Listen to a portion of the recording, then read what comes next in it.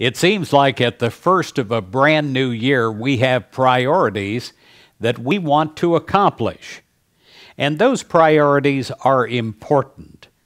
C.S. Lewis has said the moment you wake up each morning, all your wishes and hopes for the day rush in like wild animals.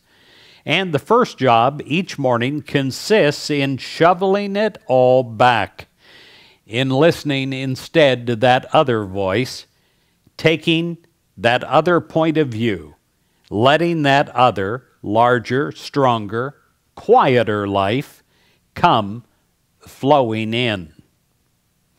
In Matthew 6, verse 33, the Bible says, "Seek first God's kingdom and what God wants, and then all your other needs will be met as well."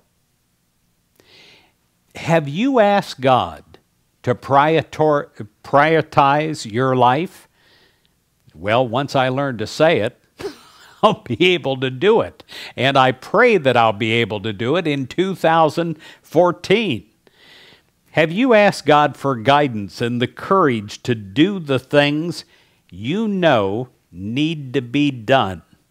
Well, if you do, then you'll not only be keeping your checklist in check, but also you'll be inviting God to reveal guidance in various ways as you go about your day, as you go about living your year.